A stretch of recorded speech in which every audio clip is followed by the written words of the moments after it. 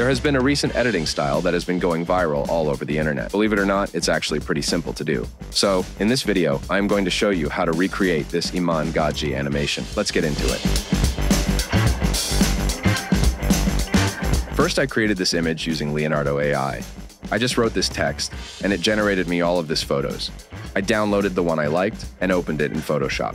Here I separated this image in 3 different ones. One of the table, one of the guy, and one of the background. I extended all of them with content-aware fill, saved them as PNGs, and opened in After Effects.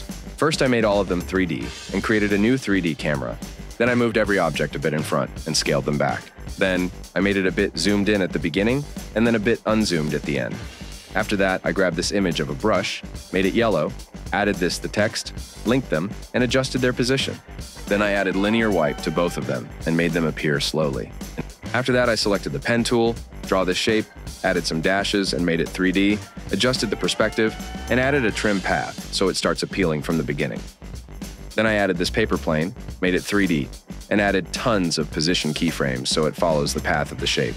Then to make everything more realistic, I added some rotation keyframes, added motion blur, exported it at 15 frames per second, and that was pretty much it.